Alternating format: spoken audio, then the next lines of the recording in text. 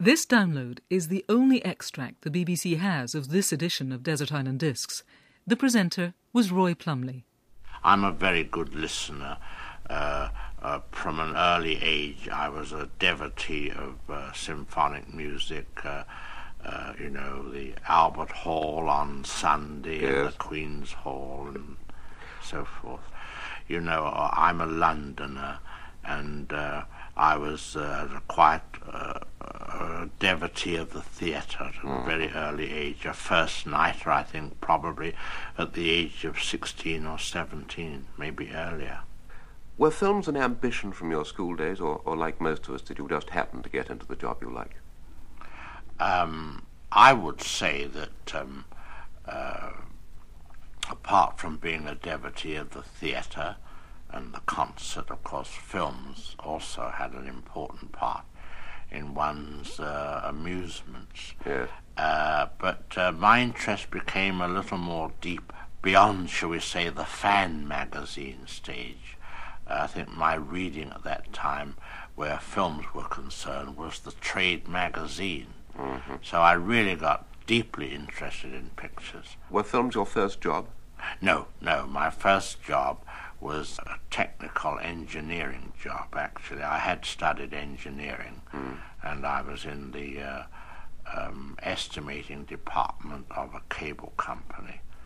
And eventually then I gravitated to the advertising department, where, having taken a course of art at the University of London, I was able to express myself there. And through that I went into the designing of what were, in those days of silent films, the art title. Oh, yes. They were rather naive affairs when I look back on them.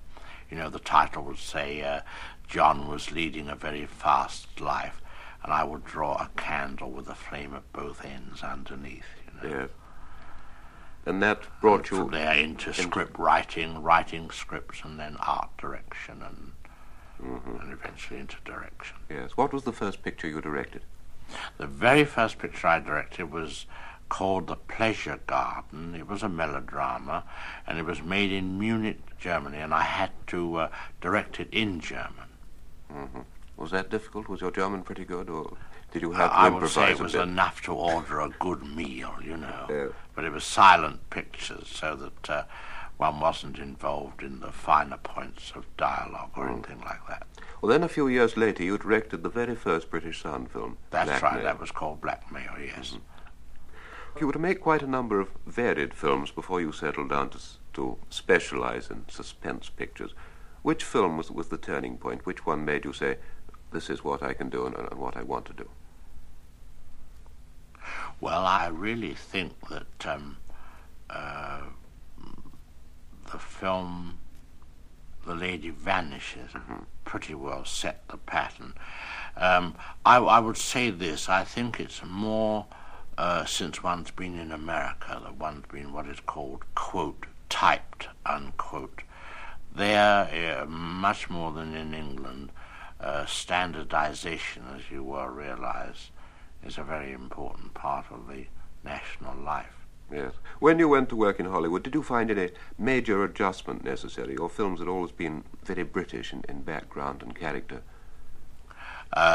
No, not at all, because, you see, the first film I ever made in America was an English film. It was called Rebecca. Mm-hmm. And I have made many English films since. The second film I made was called Foreign Correspondent. Yes. That was all laid in London and Holland.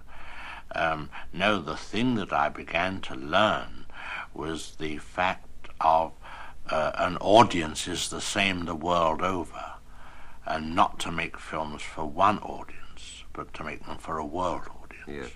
You work as a freelance, don't you? Yes. So that you have complete freedom from interference to work just the way you want to, from the first idea right up to the finished film. Yes. Which has been your favourite film? Which have given you the most satisfaction? Well, I actually make many types of films. In other words, the adventure story or the psychological thriller. I think my favourite is called Shadow of a Doubt, because this film combined many elements: the element of suspense, the element of the local atmosphere of a small town, and quite an amount of character, and also the enjoyment of having worked with Thornton Wilder. Yes, I remember it well. The pattern of the film industry is changing very fast. Audiences, they say, are losing the cinema habit. There are fewer films. What do you think will be the future pattern? I think that audiences now, having become selective, when the assembly line has gone, I think each film stands on its own merits. I think one has to tackle it in terms of making a film that will attract audiences for its special virtues, not just another movie. Yes. As you say, the habit has gone. The nearest I could compare it would be, say, the publishing of a new book or a play. Now, if it's successful, it has a good run.